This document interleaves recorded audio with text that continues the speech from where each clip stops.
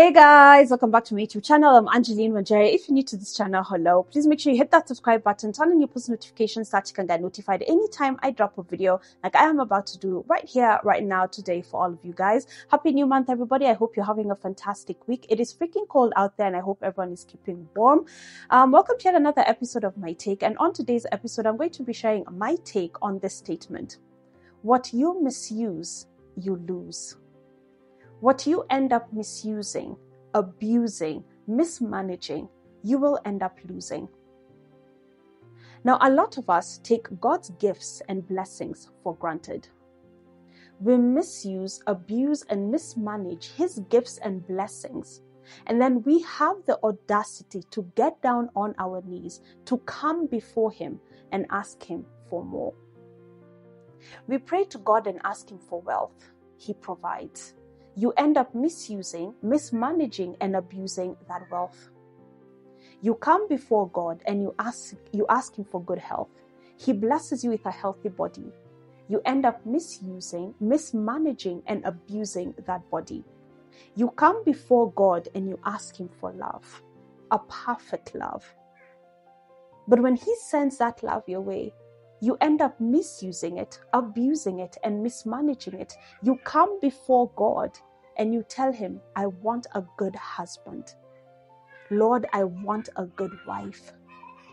But you end up misusing, abusing, and mismanaging that which God sends to you, that which God blesses you with. You come before God and you ask Him for loving friends, a loving family, loving children, but you end up misusing, abusing, and mismanaging them. How then do you expect God to give you more? How do you expect God to bless you with more when you're constantly misusing, abusing, and mismanaging that which He has blessed you with? If anything, God will take away that which He has blessed you with because you have proven yourself to be undeserving of His gifts and of His blessings. King Solomon was one of the greatest kings that ever lived. One of the greatest kings that ever walked this earth. That was King Solomon. God blessed him with power. God blessed him with wealth. God blessed him with wisdom beyond measure. King Solomon was a blessed king. And all God asked of him was this. In 1 Kings chapter 9 verses 4 to 9. 1 Kings chapter 9 verses 4 to 9. This is what God asked of King Solomon.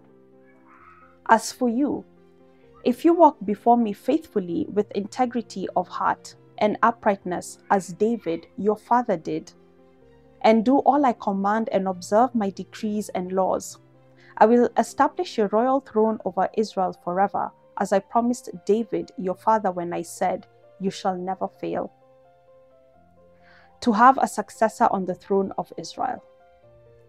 But if you or your descendants turn away from me and do not observe the commands and decrees I have given you, and go off to serve other gods and worship them, then I will cut off Israel from the land I have given them, and I will reject this temple I have consecrated for my name. Israel will become a byword and an object of ridicule among the people. This temple will become a heap of rubble. All who pass by will be appalled and will scoff and say, why has the Lord done such a thing to this land and to this temple? People will answer, because they have forsaken the Lord their God, who brought their ancestors out of Egypt, and have embraced other gods, worshipping and serving them. That is why the Lord brought all this disaster on them. So God gave King Solomon a warning. That which I have given to you, I will take it all from you. If you dare disobey my commands, begin worshipping other gods before me, I will take all that I have given.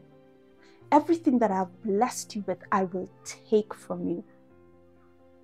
So God warned King Solomon. King Solomon was so revered. He was such a famous, such a powerful king.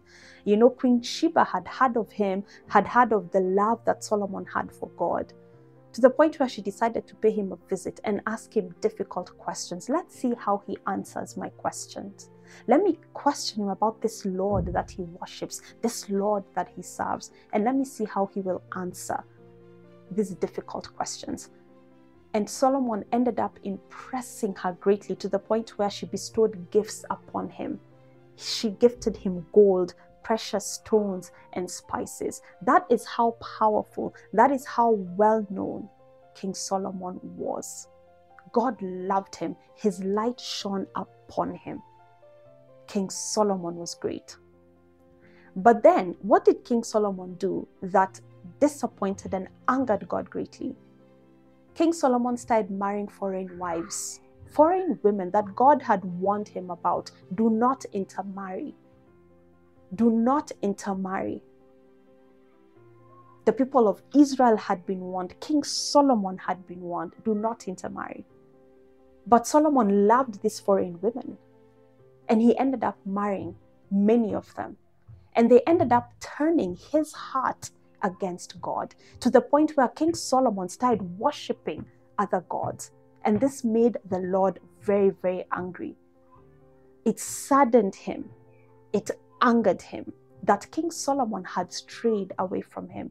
And this is what God told him in 1 Kings chapter 11, verses 9 to 13. 1 Kings chapter 11, verses 9 to 13. The Lord became angry with Solomon because his heart had turned away from the Lord, the God of Israel, who had appeared to him twice. Although he had forbidden Solomon to follow other gods, Solomon did not keep the Lord's command. Remember, he had been warned, if you do not follow my decree, my commandments, everything I have given you, I will take from you. He was warned. So the Lord said to Solomon, since this is your attitude, and you have not kept my covenant and my decrees which I commanded you, I will most certainly tear the kingdom away from you and give it to one of your subordinates. Nevertheless, for the sake of David, your father, I will not do it in your lifetime. Now, this is very important to note because I'm going to speak on it. I will not do it during your lifetime. I will tear it out of the hand of your son. That is what God said. I will not take from you during your lifetime. I will take from your son. Yet I will not tear the whole kingdom from him, but I will give him one tribe for the sake of David, my servant, and for the sake of Jerusalem, which I have chosen. A lot of us think that when we do things, the consequences are only ours to bear, but that is not true. Actions have consequences, yes, but sometimes those consequences end up affecting those people around us. King Solomon is one who sinned against God. King Solomon is one who betrayed God. King Solomon is the one who misused, abused, and mismanaged God's blessings, God's gifts that had been bestowed upon him. But who ends up suffering? His son. King Solomon's son. God said, I will not take from you during your lifetime. So meaning, as long as you're alive, you will continue having this great kingdom, the wealth and everything I've bestowed upon you. But once you die, once this kingdom is no longer yours, I will take it from your son and give it to one of your subordinates. Can you imagine? Can you imagine that? So when we misuse and mismanage and abuse our gifts, the blessings that God has bestowed upon us, other people, the people around us will suffer. Let me give an example. Imagine a man, for example, a man who has been blessed with a very healthy body, right? We pray to God for good health all the time. So imagine a man has been blessed with a very healthy body, but then he begins drinking. Yani he drinks Monday to Sunday. Yani raha, happy ni yake. Happy. Kila siku unakunywa kutoka asubuhi mpaka jioni. Every time you are drinking, you are eating junk food. And then your body starts failing. Your kidneys start failing. Before you know it, you need a kidney transplant. You go to the doctors and you're told you need a kidney transplant. You have overdrunk, you have eaten the wrong foods, you have abused your body, you have misused your body, you have mismanaged your body for years. You need new kidneys. Now let me ask you, who's going to suffer the consequences of this man's actions? Isn't it his family, the people that love him? Maybe his father. Because where else is a kidney going to come from? It may be his father, maybe his mother, or maybe his siblings. So because of your actions, your family is going to suffer.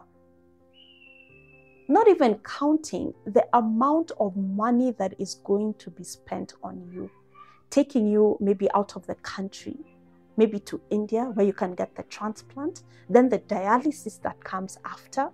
What happens if the kidney is rejected? You will put your family, the people who love you, through hell simply because you misused the good health, the healthy body that God blessed you with. So when you misuse and abuse and mismanage God's blessings, other people around you suffer for it.